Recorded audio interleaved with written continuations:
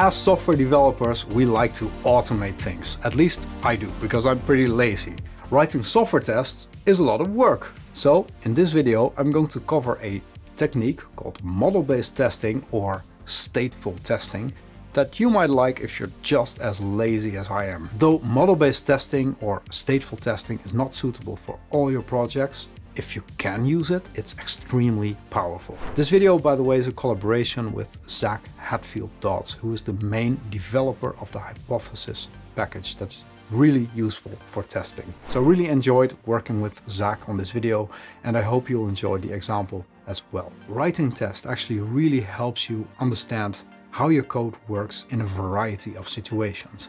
If you want to become better at judging your own code as well as somebody else's code, I have a free workshop for you on code diagnosis. You can get access to the workshop by going to arjan.codes/diagnosis. It contains lots of practical tips of how to do code reviews quickly but still being very effective. And I also look at a few existing libraries and review the code of those libraries. You're probably using those libraries right now in your own code base. So arjan.codes/diagnosis to get access for free. The link is also in the description of this video. Now, let's dive into the example. Here's the example that I'm going to use today. It's a line item class. A line item has a description, a price, and a quantity, and there's a total property that multiplies the two. And we have an order class, which has a customer, which is a string. There's a bunch of line items in a list. Default, that's empty. And there's a couple of convenience methods like adding a line item, removing a line item, or updating the quantity of a line item. And then it keeps track of a cached value to compute the total price of the order, and it updates that whenever you take some action. So when you add one, it's going to add the total of that line item to the cache. If you remove it, it's going to remove from the cache. And when you update the quantity, it first subtracts the total, updates the quantity, and then adds the total again. Now, this update line item quantity in terms of design is maybe not entirely how you would want to set it up, because that's probably something you'd want to do in the line item itself and not in the order. But for the example, I just wanted to keep things simple, so I'm doing it like this. And it introduces some complexity, which is useful for writing tests. So how do you write tests for this? Well, you probably have to start thinking about all the different cases. So we're going to create an order, add some line items, update some quantities, remove line items again, etc. Here I have an example of, let's say, a starting point of doing that. So I'm using PyTest here. I have a test order function that creates an order, adds a couple of line items, and then I'm going to assert that the total is 44. I have another one where I'm simply testing the line item itself. I'm testing removing a line item, and I'm testing updating the quantity. And now when I run PyTest, it's going to run these tests for me, and all of these tests pass. Now, the problem is that there's actually lots of different cases here that we have to think about. In this case, we just checked adding a couple of line items, removing them, and updating the quantity, but we probably want to do all sorts of combinations of those things, like first adding, then removing another one, updating the quantity, checking that all the totals still match up. So that's quite a few cases to think about. And ideally, we don't want to do all of that manual test writing work. So this is where model-based testing, also called stateful testing, comes in. It's a testing mechanism that relies on models to design and potentially also run software tests. Now, you can approach this really formally. It's not what I'm going to do today. I'm just going to show you a practical application of this. So how does model-based testing fit in, and how does it compare to other types of tests? Well, let's start with the most basic form of testing, which is writing a unit test. What a unit test does is that you define some fixed set of data, fixed set of values, then you run an exact sequence of actions and you check whether the outcome matches what you expect. This is exactly what we're doing in this test order file. So for example, I have here test line item. I have some data that I predefine, like a line item here with a price of 1 and a quantity of 2, and I just check that the total equals 2. That's a very simple unit test. So we test one input with an exact sequence of actions. If you're using Hypothesis, you can take this a step further by introducing property-based testing. And that means that you're going to test a whole range of automatically generated inputs according to some constraints, and also test that exact sequence of actions. For example, here I have an example of that same line item test. but I'm generating two integer values using the integers strategy from hypothesis. I'm creating the line item with that generated price and quantity, and then I'm asserting that the total equals the price times the quantity. And then when I run PyTest, now it's also going to run that property-based test. It's simply going to check the property that the total always is the price times the quantity. This is a pretty trivial example, but it shows the key difference between unit tests, one input, fixed sequence of actions, and property-based tests, many inputs and still one sequence, fixed sequence of actions. Model-based testing allows you to test many inputs like property-based tests, but also many different sequences of actions. And this is especially useful if you have many different actions that can be combined in various ways. This is exactly the issue we have with the order. Adding, removing line items, updating quantities, all kinds of different combinations that we want to test. And this is exactly where model-based testing can really help. If you use hypothesis, what happens with model-based testing is that you let hypothesis choose which method to call next. And that's all built in. So how does this actually work?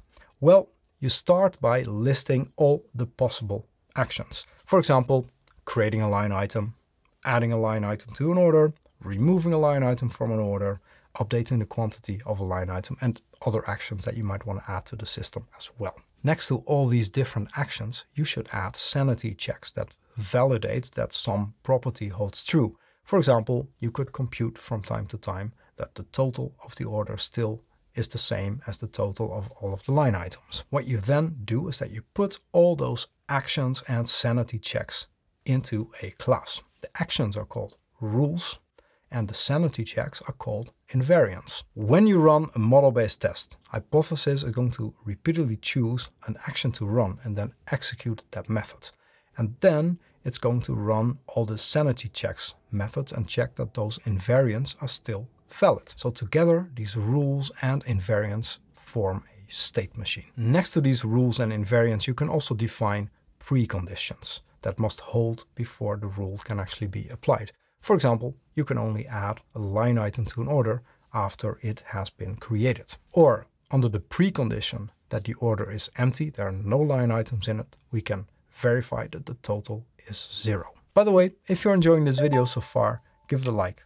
It helps others on YouTube find this content as well. So let's start by writing a couple of model-based tests. I've already done some preparatory work here. So I've added a couple of imports that we're going to need, and I've created a simple class called orderTest that inherits from the rule-based state machine. So this is going to be the state machine that the model-based testing is going to use. And then finally, I'm getting the test case out of the orderTest class so that I can then use it with PyTest. So the first thing that I'm going to do is we're going to create some objects that we're going to need in our test. One thing that we're going to need is an order that we can test. So I'm going to store that as an instance variable. So this is an order, and it's an order for John Doe. We all know him, right? And then we have the line items, and initially that's just the empty list. So I'm going to leave it like this. And then what we also need is we need to keep track of line items that we're creating. So I'm going to add here another variable called line items. And this is a list of line items, like so.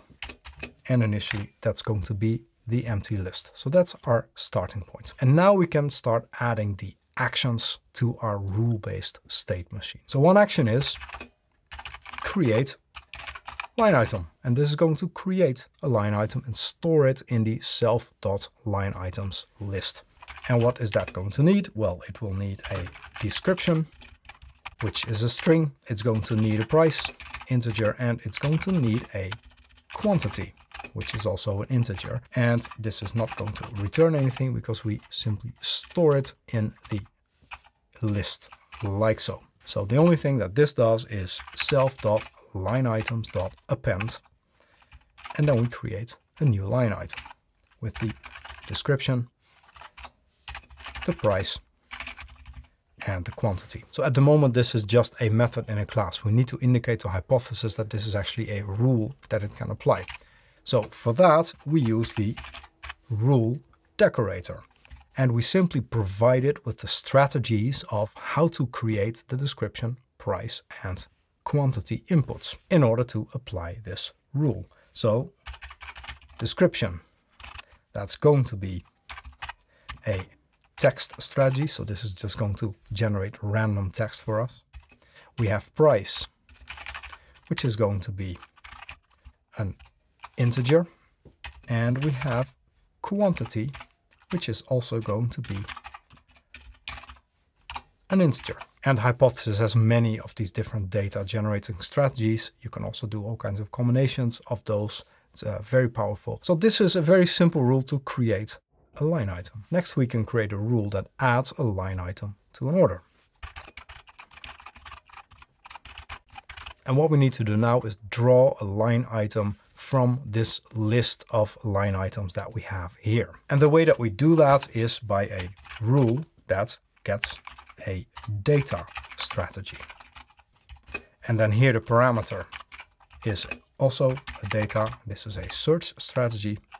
This also doesn't return anything like so. And now we can use the data strategy to draw an item. So I have my line item and I do data.draw. And then I'm going to use sampled from strategy that's going to get self.line items. So this is our line item. And then we can add it to the order. So there we go. So now we have two rules. One to create line items and one to add line items to the order. Let's also add a sanity check. So that's another rule. And the sanity check is that, let's call that total agrees. Also doesn't return anything. And here we're going to assert that the sum of line item total for each line item in self.order.lineitems is the same as self.order.total, which is the total price property. So there we go.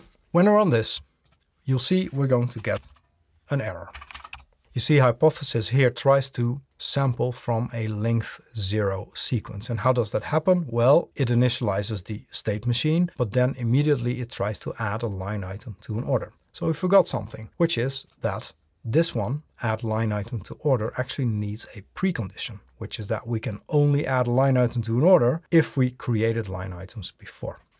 So for that, we can use the precondition decorator, and that gets a function. So we can use lambda for that. And it's going to get self, the object, and the precondition is that the length of self.lineitems is larger than 0. So it has to create a line item before it can add one to the order. Let's try this again. Now we get another error, and that's actually a problem in that I should have done here an add line item call. Let's try this one more time.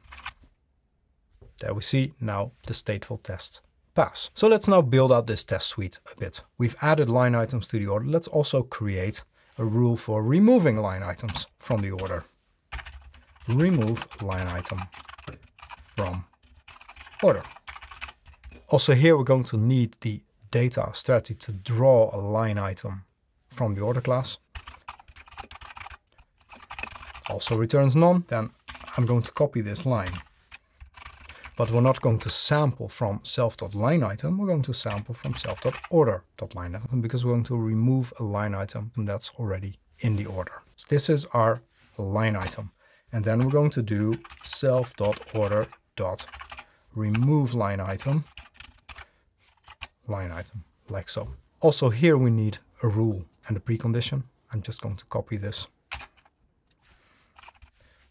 But here, of course, we have to make sure that self.order.lineitems is not empty because we can't remove a line item from the order if it doesn't contain any line items. So now we have remove line item from order. I can run my test again. And we see this still passes. Now let's add another rule. For example, we might try to remove a line item from the order that's not in the order. And that, of course, should raise an error. So remove line item from order raises error. And again, we're going to need the data search strategy. It's going to return none. I'm going to draw a line item from the self.lineItems, and then I'm going to check that by test.raises, and let's say we assume that this raises a value error. And then we do self.order.remove line item, the line item. So here we have again precondition and a rule,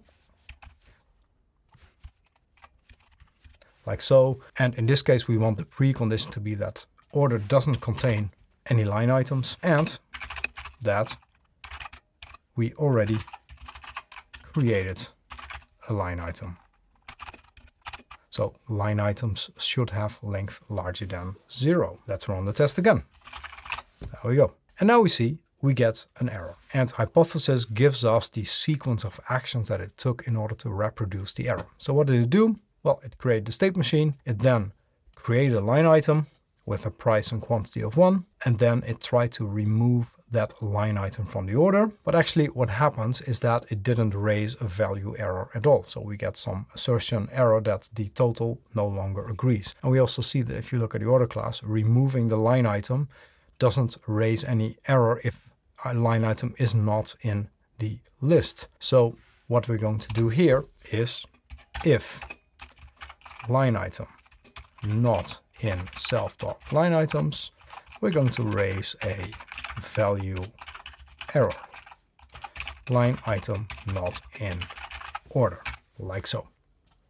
Let's run the test again, and now we see that the test passes once more. Let's add one more rule here. For example, we may want to test that updating the quantity of a line item also works correctly. So I'm going to add another rule, and also here we're going to need the data strategy, like so, and I'm going to update the quantity, so I'm also going to need a quantity integer, which I'm going to generate using the integers strategy. And then our method is called update line item quantity, like so. Self, and we're going again to provide the data quantity integer. Going to return none. Also here, of course, we might want to add a precondition that the length of self.order.lineItems is larger than 0, like so. And then we're going to draw the line item from the order object, and we're going to self.order.update line item quantity line item, and the new quantity is going to be the generated value. Save this and let's see what happens now. PyTest. There we go.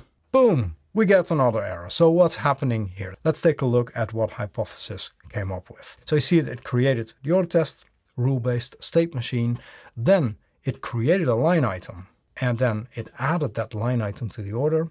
But then it added the same line item another time to the order. And then it tries to update the quantity. And indeed, this is a bug in the code, which of course I introduced on purpose, but it's still there. So update the line item quantity simply subtracts the total of the line item from the cache, updates the quantity, and then adds it again. So this assumes that there is exactly one occurrence of the line item in the order. And hypothesis figured out that if you add it multiple times, the same item, then updating the quantity is going to break things. So that means our caching solution is actually inadequate. So what can we do?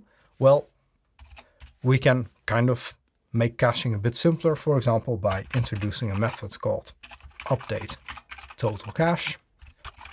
And that's simply going to compute this in post init. We're going to call this update total cache, like so. And now instead of doing it like this, we can simply call the update total cache method, like so. And we're going to do the same thing right here. Let's try this again. PyTest. And now again, the test passes. What you can also do is add more of these invariants, more of these sanity checks. So now we simply have a total agrees, but I could make a special case, for example, with a precondition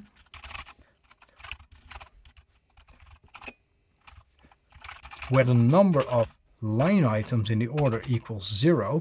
So if that's the precondition, then we can have a rule.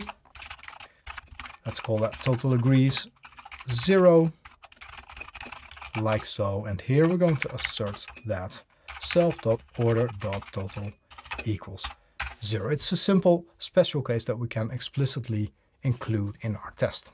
And then when we run this again, hypothesis is also going to add this sanity check. I think model-based testing, stateful testing, is a really nice addition to your testing toolkit.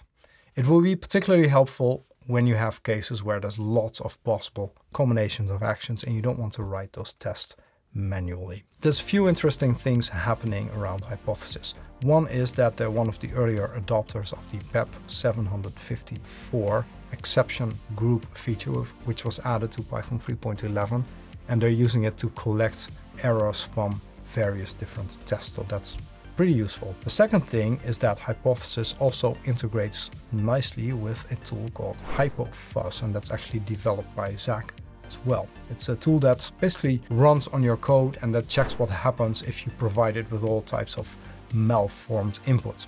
For example, you have a function that expects an integer, so you're going to test what happens when you provide it with a string or a list. Hypothesis also works with Crosshair, and this is a tool that analyzes your code. And if you use type annotations, like I'm always doing, then you can formulate next to that certain post conditions. And then Crosshair is going to check that the post conditions hold using hypothesis on the hood. Both HypoFuzz and Crosshair are tools that are intended to run for a longer time on your code. So it's very different from, let's say, running a small set of unit tests. It's really something that you should probably run almost continuously on your code to continuously detect bugs for you. And the nice thing is that if those tools find bugs, they're going to add it to the database. And then the next time you run the test, it's going to try those things again to make sure that you actually fix those bugs. Finally, I want to thank Zach, the main contributor to Hypothesis, for helping me out with preparing this video. If you want to learn more about Hypothesis main features, I did a video about that recently. You can watch that next by clicking here. Thanks for watching and see you next week.